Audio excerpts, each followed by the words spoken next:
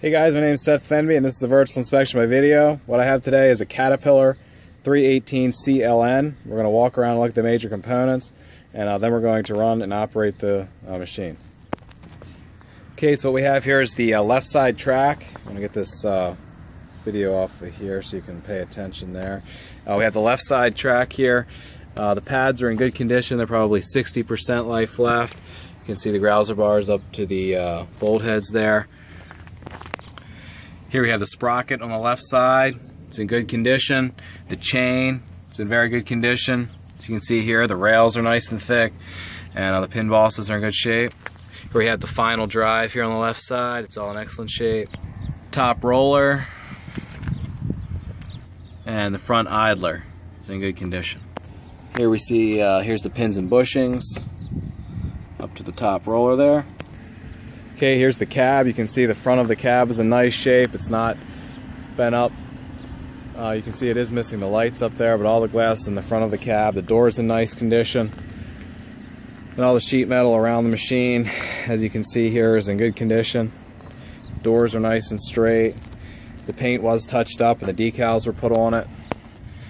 Here we have inside the compartment here where the fuse box is and the air filter. Doors all in nice condition.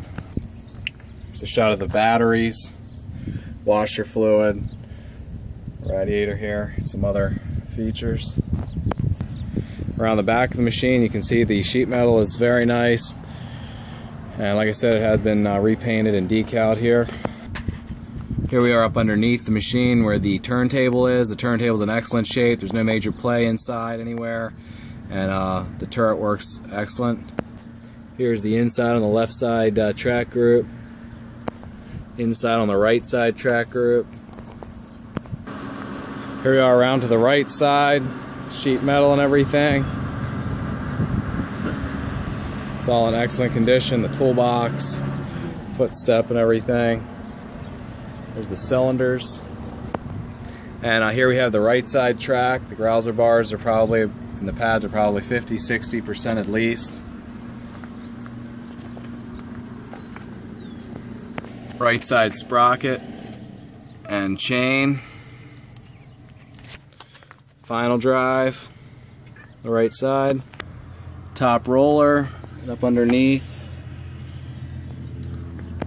And the front idler and chain. The boom's in very nice condition. No cracks or welds anywhere on the boom. And the stick is in excellent shape. It's plumbed down the stick here. And we have a Wainwright quick coupler. As you can see right here, with a 36-inch cat tooth bucket. Also included with this machine is a 24-inch cat bucket. The bar welded on the teeth there. Set up for the coupler. And a 42-inch bucket for the coupler as well. This is a Wainwright bucket. And it's also welded up here for ditching and whatnot. Both buckets are in pretty good condition. You can see there are a few dents down inside, but they're both in good shape. Okay, here we have up the other side of the stick. You can see here, it's plumbed up there, and down the boom, the right side here. Here we have the serial number plate, GPA00292. Here we are inside the cab. The seat is ripped up some here, as you can see.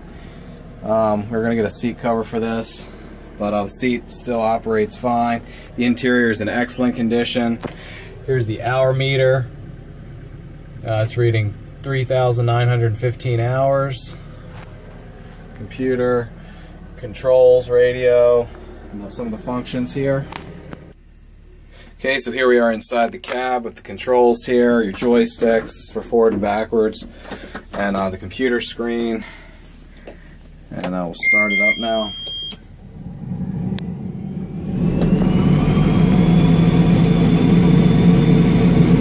Some of the controls, the radio.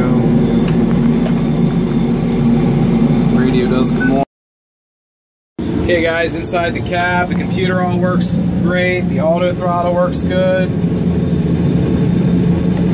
The air conditioning blows nice cold air. It's blowing out nice and cold right now. The interior and the headliner and everything's in nice condition. It's a nice, very nice inside, very nice condition. The vents, cup holder, the hour meter, and the other features here. Now we're going to run and operate this machine.